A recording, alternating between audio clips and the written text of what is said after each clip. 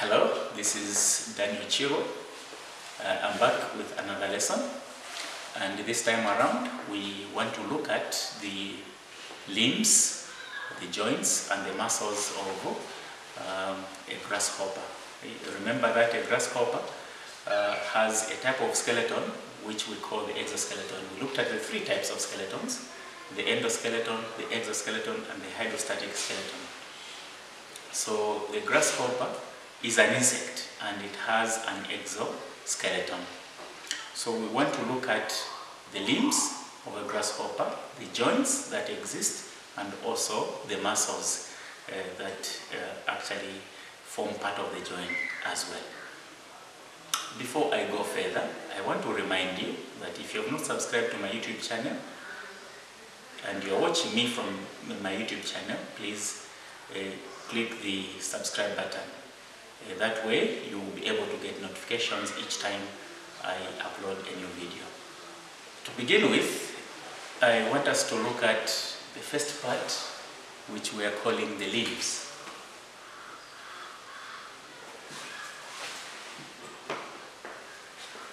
So a grasshopper has limbs just like many other organisms. So the limbs of a grasshopper are of two types. We have the first one we call the wings. So number one are the wings. And the second type we call the legs. So these are what we call limbs. These limbs, they perform a function. And the main function is for locomotion. So the limbs in a grasshopper are used for locomotion. Now, let's look at the different ways in which these limbs are used. Let's begin by looking at the wings. So the wings are used for flying. The wings are used for flying, while the legs are used for two purposes. The first one being for walking, and the second one being for jumping and hopping. So those are the two functions of the legs. So the wings are used for flying, the legs are used for walking and also for jumping or hopping. So you will be able to see that the structure of these limbs actually enable them to do these functions that we have talked about. So let's look at the wings. You should be able to understand that wings exist in pairs. So the grasshopper has two pairs of wings. So these, there are two pairs. And both pairs are used for flying. So they actually enable the grasshopper to float in the air. So apart from the two pairs of the wings, you have also three pairs of legs.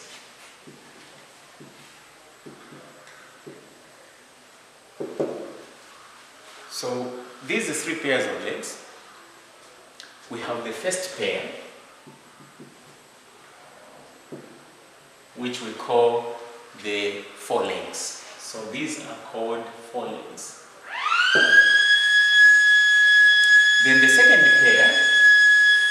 Now, before we can even look at the second pair, the first pair of legs are those legs which are found near the head. So very close to the head, but not on the head. Those are what we call the forelegs. Then the second pair, these are a pair of legs just behind the forelegs. And these legs are called the mid legs. They are called mid legs. Then the third pair, these actually are behind and they appear larger. These are called the hind legs. So those are the three pairs of legs. These legs perform slightly different functions.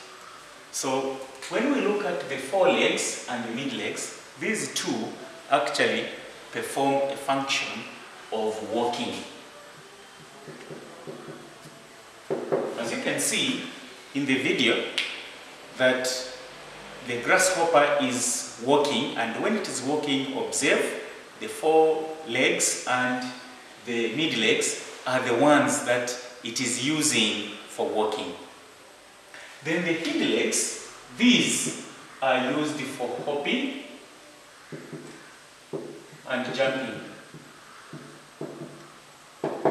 Hopping and jumping is actually a task that requires greater force to propel the organism forward. So you'll be able to note that these legs appear larger because they have a strong muscles in them, which we are going to look at when we look at the joint. I want now to take you through the way these limbs are attached to the body of a grasshopper. Now you should remember that a grasshopper, being an insect, it has three body parts. And these body parts, we have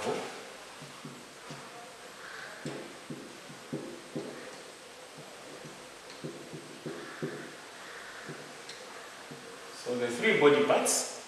The first one being the head, then the second one being the thorax, and the third one being the abdomen. So these are the three body parts. As you can see in the image that is showing on your screen right now. So the limbs which we talked about, the forelimbs, the mid legs, the hind legs, including the wings which we talked about earlier, they are not attached to the head, they are not attached to the abdomen, but all of them are attached to the thorax. So the limbs are attached to thorax. You can see from the image that all the limbs, when you look at the wings, they are attached to the thorax. All the three pairs of legs are also attached to the thorax. Now we want to look at the joints that are in the limbs of a grasshopper. So the second part, the joints.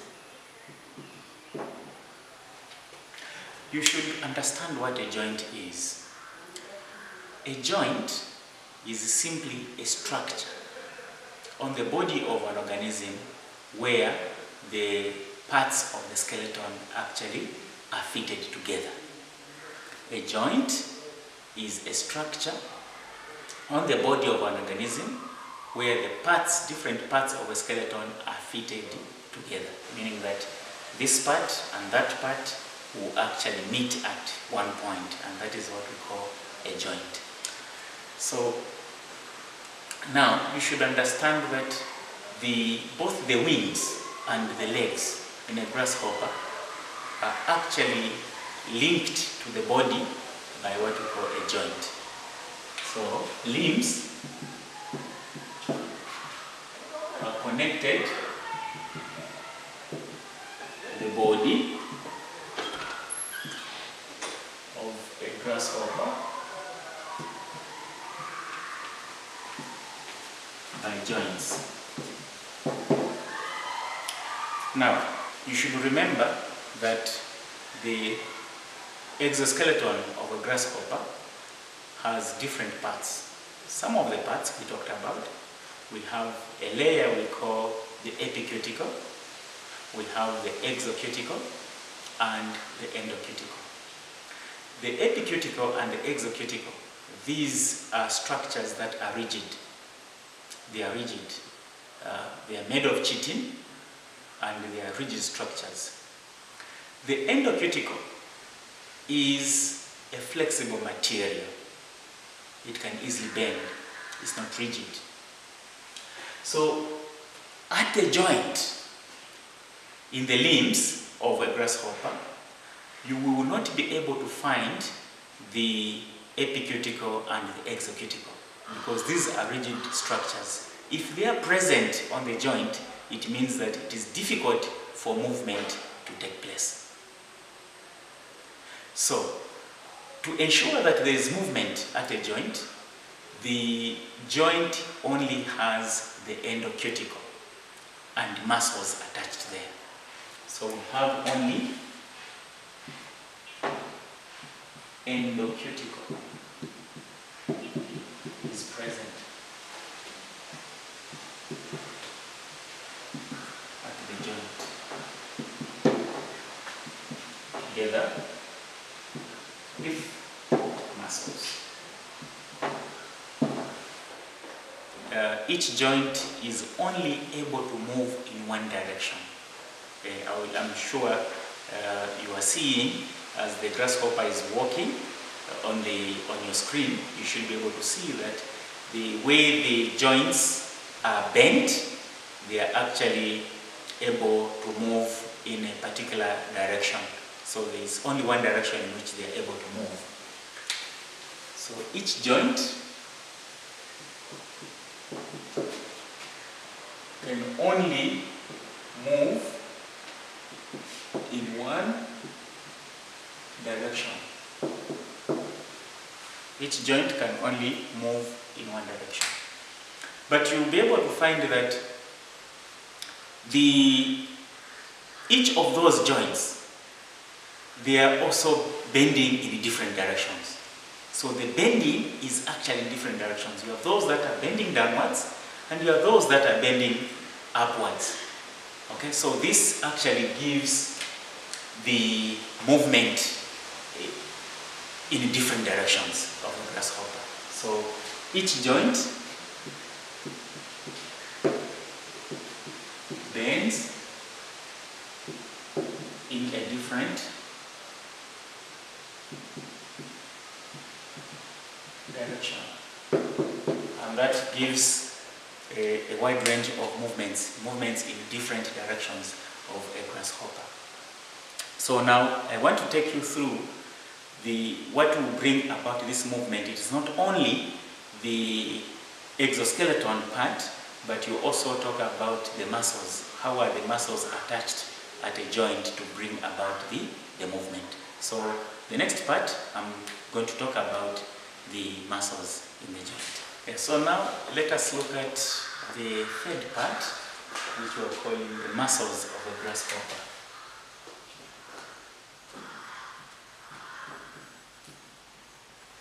The muscles in limbs of a grasshopper, they are actually on the inside of the cuticle of the exoskeleton. So on the inside of the cuticle of the exoskeleton. Remember, we said that the exoskeleton, it's a type of skeleton which is found outside the body of an organism, while the muscles are found inside. So the muscles that are found at a joint in the limbs of grasshoppers are actually on the inside of the cuticle of this exoskeleton. And these muscles at a joint, they work in pairs.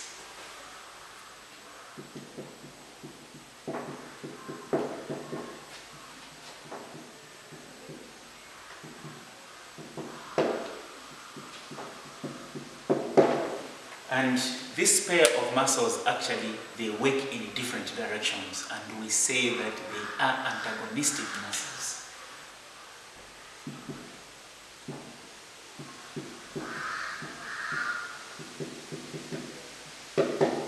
They are antagonistic muscles. What does that mean when we say antagonistic muscles? It means that when one muscle contracts, then the other one is made to relax. That is antagonism. So this is how they work. So there are two muscles at a joint. One muscle is called the extensor, and the other muscle is called the flexor. So if you have a joint, the flexor is a muscle that will cause the limb to get flexed. The extensor is the one that is going to cause the limb to be extended, to straighten. The word extensor here means to be able to straighten that limb.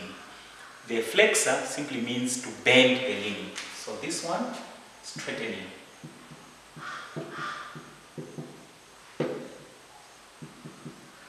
So when an extensor muscle contracts, then the limb becomes straightened. When the flexor muscle contracts, the limb actually is bent. So bending of limb. That is how they work. So the contraction of the flexor muscle causes the limb to bend. The contraction of the extensor muscle causes straightening of that particular limb. The last part I want to talk about is, remember at the beginning of the lesson, I did indicate that the limbs, the three pairs of legs in a grasshopper, they are actually of different sizes. You're going to find that the forelegs and the mid legs, they are smaller, while the hind legs are actually much larger. So you should understand that the hind legs, they have muscle which is strong. There is large muscle, and this muscle is strong. What is the purpose of having a large muscle? The large muscle which is strong is important in the kind of movement the grasshopper is going to make. What kind of movement does it make using these large limbs? The kind of movement they make is actually jumping and hopping, and that requires greater force for it to be pushed forward. So that is why you find that the limbs are actually larger, the hind limbs are actually larger than any other limb on the grasshopper. Well, we've come to the end of the lesson. I'll see you next time.